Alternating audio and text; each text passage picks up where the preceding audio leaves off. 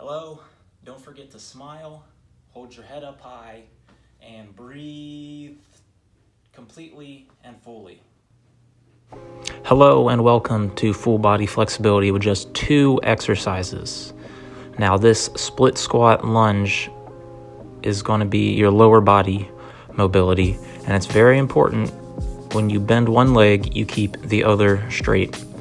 So the back leg should be completely straight, or as straight as you can do it. And there are 2 variations on the beginner side where you do it on your toes, on the bend leg, or flat-footed. Both have their benefits, so do them both.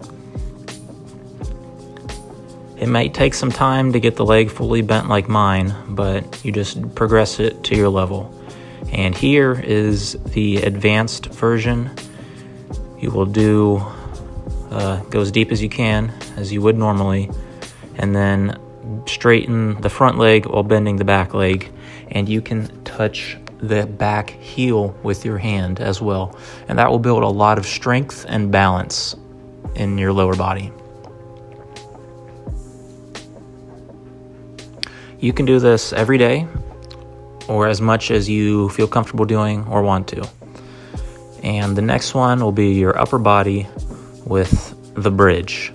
I will show you how to do it at all levels. You'll put your fingers facing your heels and hands flat right by your head. Adjust it with your shoulders still on the ground so you can get a feel for it over a few days. Then after you can do that comfortably, go up to your head. And it might take a few days to do that as well. A few days, few weeks, at your own pace. And then eventually you'll lift your head off the ground and lift your toes off the ground too.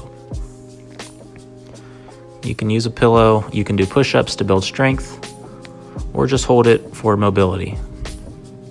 And another advanced variation you can do, which will stretch out the arms as well.